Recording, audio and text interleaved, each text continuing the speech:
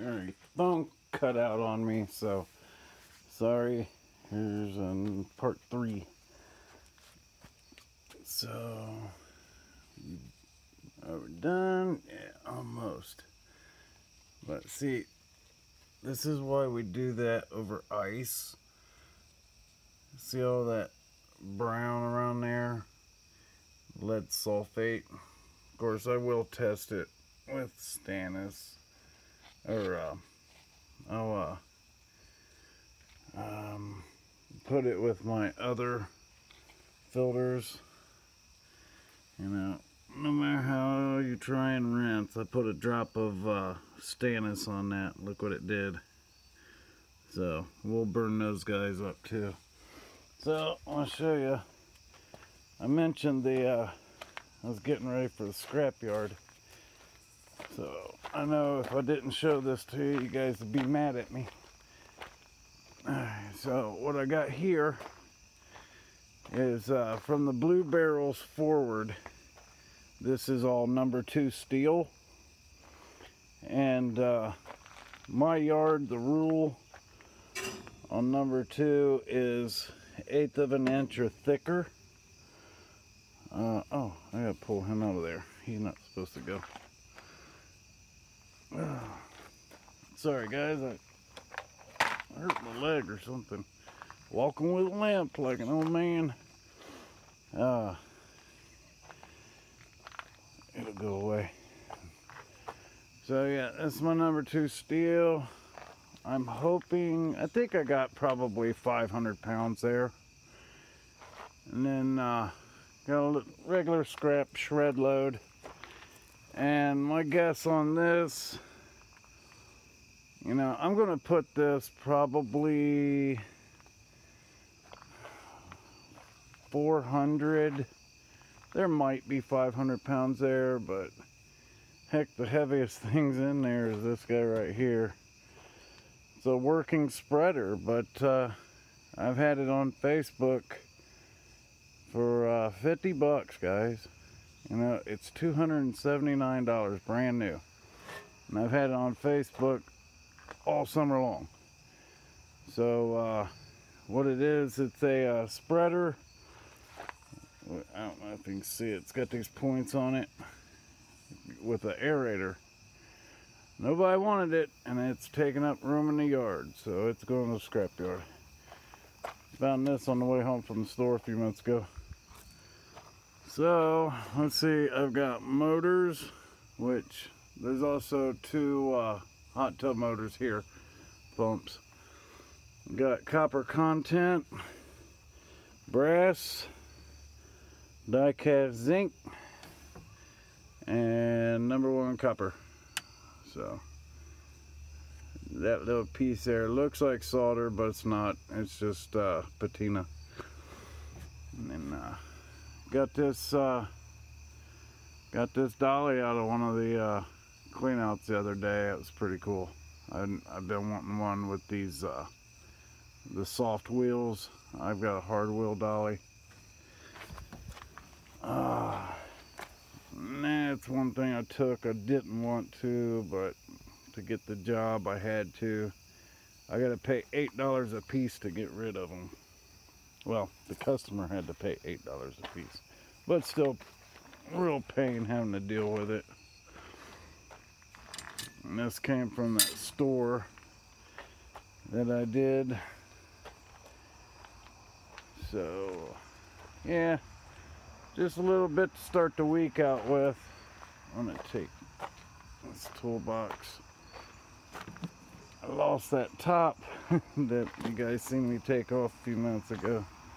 I couldn't find it. Now that I found it, it's a good toolbox. I'm gonna give that to my son-in-law. He's been helping me out, doing real good. And then we got these rubber mats. My wife wanted me to keep them. And I still haven't done nothing with that. It's, you know what? You can only do so much in a day, right? So it's just regular number 2 insulated wire. That's Cat 5. And then number one insulated wire, which I know a lot of you guys are going to tell me to strip it, but I just ain't got time. So let's take a look. Oh.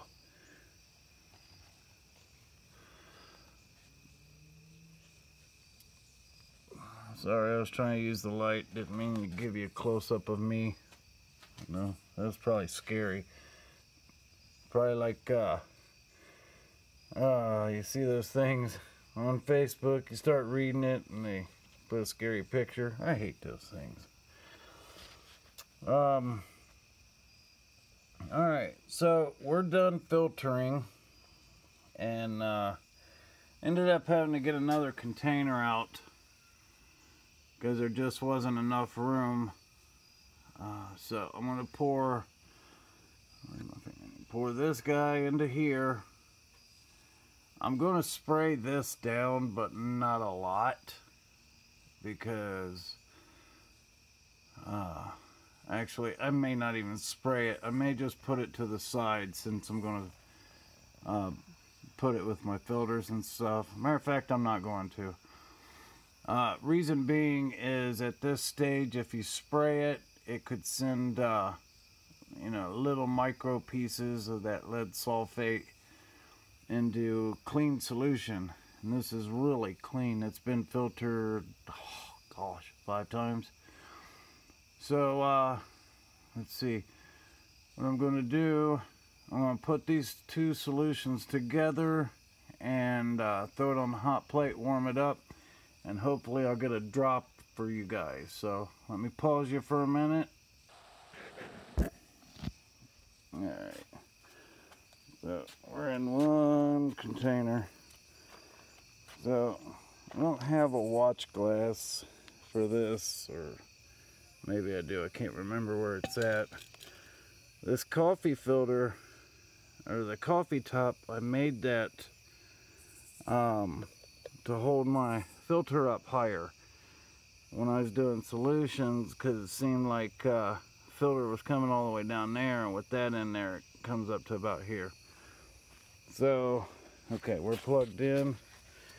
Let me get this heating up, and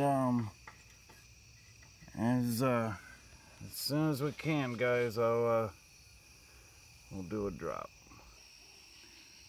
Alright guys, this is it, the moment you've been waiting on. Oh man, I just noticed there's a speck in there, and here we go.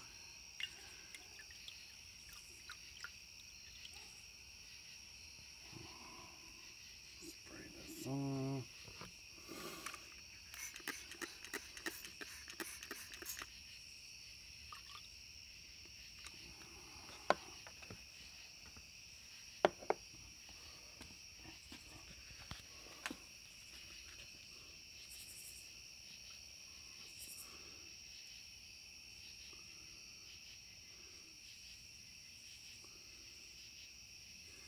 I put some extra HCl in there to make sure that it would,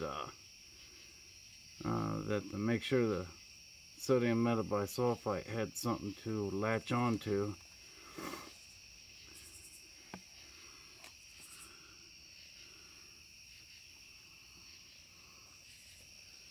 It's looking a lot greener on the camera than it is right in real life.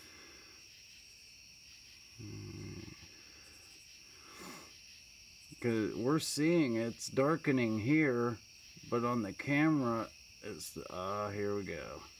Oh yeah.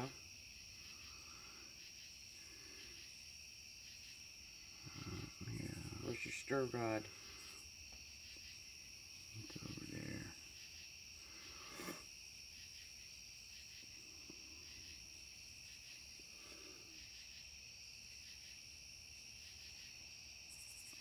I used 10 grams of sodium metabisulfite, and that should be more than enough. It's strange, guys, because here it's looking really dark, but through the light, or through the camera, it looks really bright still. Let's see.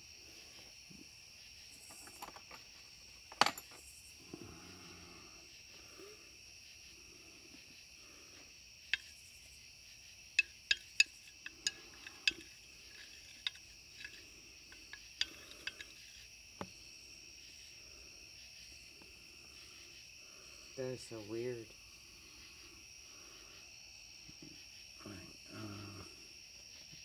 Spray me off. It's over here. That's good. Or hit it one more time. That's good.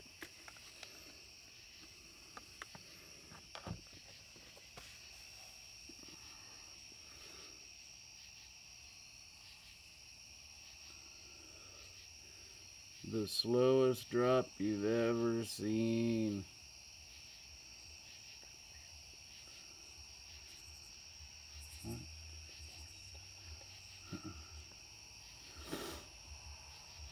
Alright. Well, let me see. Maybe I can stir it one more time. There's still a little SMB on this spoon.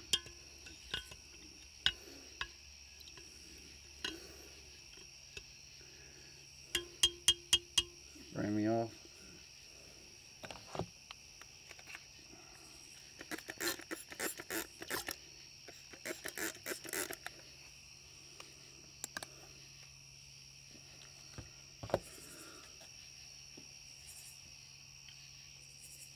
Huh.